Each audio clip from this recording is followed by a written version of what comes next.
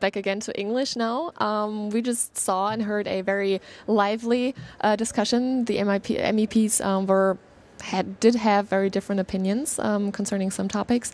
When we ended our discussion previously, we were pretty sure that we do not trust all kinds of food anymore. Our trust is damaged. And we weren't sure if our food is safe.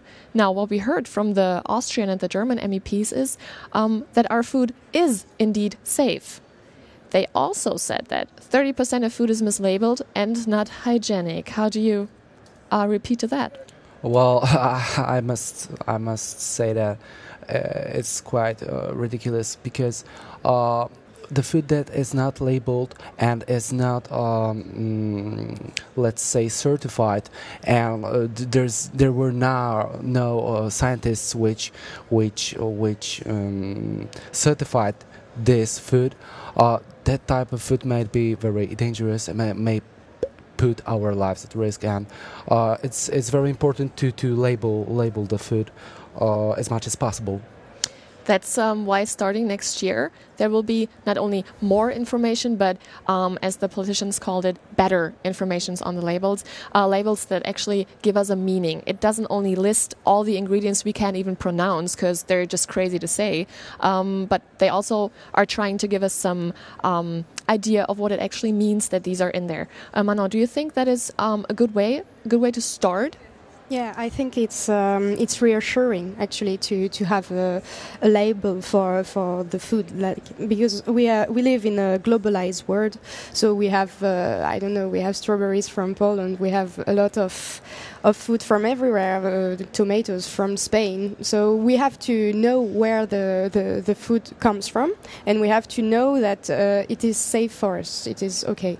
I think it's really important to know that and to prevent as well big diseases, as I said before, like cancer or something like that. It can be linked to food. I'm convinced of that, and I think we have to struggle against labeling missing. I don't know how to say, but misleading labels, and also traceability. You mentioned traceability, which is very important.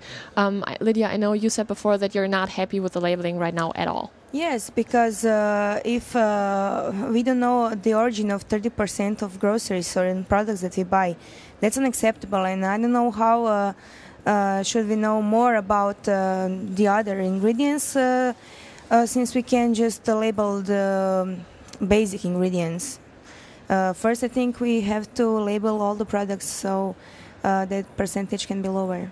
It's really high. It's unacceptable. Right. I think we all agree. The politicians did not agree on that. What they did agree on was that sanctions against companies or people that are involved who do food fraud, so intentionally mislead us, customers, consumers. They agreed that those sanctions need to be harmonized. Holger, do you think that's a good way to start? It's one of the many first ways I heard today. For sure, it is very important to do that, but to go back to the discussion of the labeling, for me it is not very important if it's labeled, so it must be the truth who's written down there on this product. So if there are labels and I can see, oh, that's in, that's and that's, and so it must be the truth.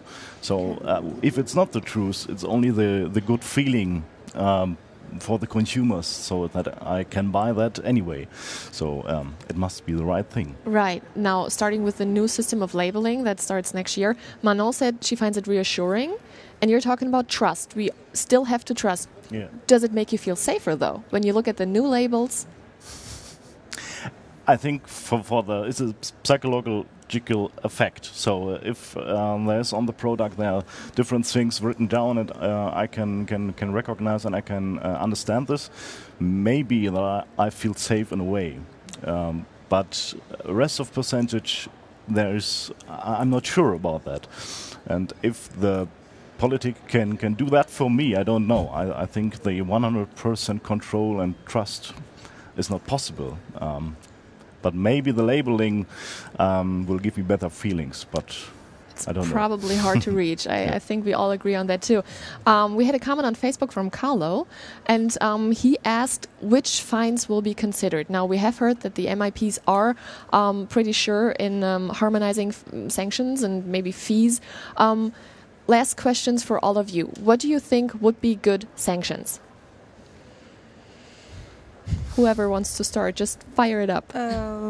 Maybe better monitoring, or potential discarding those food that is poisoned or affected. Or And how would you punish those? how would I punish? I'm not sure. Actually, it depends on the level or the danger of the food pollution. Okay. Increasing the taxes for producers, or I don't know, something like that. Something like that, but Yeah. not prison or Not prison. no. Okay. I firmly believe that the penalties for food fraud,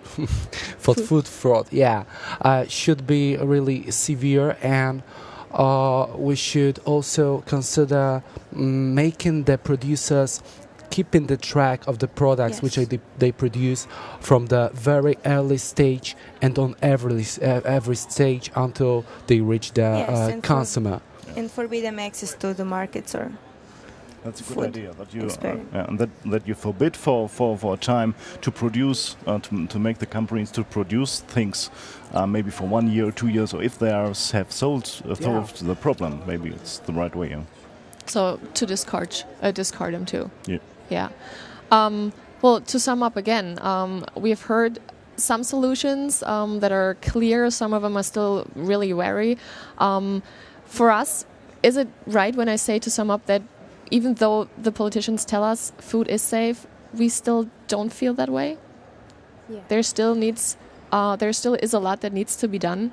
There are good starting points for sure. We feel in a way, but not 100% maybe. Yeah, so maybe that's a good message. We're not 100% sure yet. We're not. But we are willing to open up to all these solutions that are made by the Parliament, by the Commission, in order to have safer foods here in Europe, and in order to prevent crises and fraud. Yeah. Yes. We all agree. That's great. Thanks for coming back, and have a great day. Thank you. Thank you very much.